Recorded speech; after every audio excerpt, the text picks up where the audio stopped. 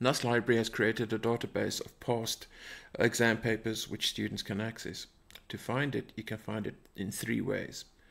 Under search, there is a link, exam papers.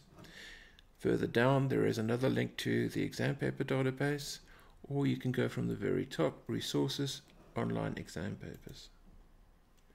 Once you get here, you go down and you click on NUST Pass Examination Papers.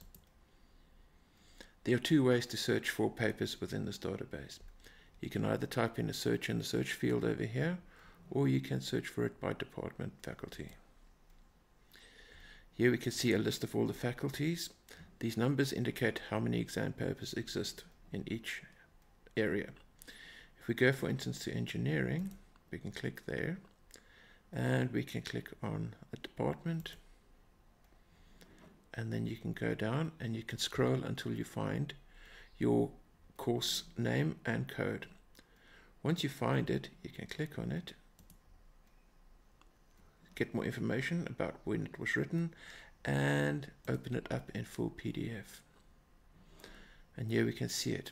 Since it's PDF, you can download it and print it or do whatever you like with it.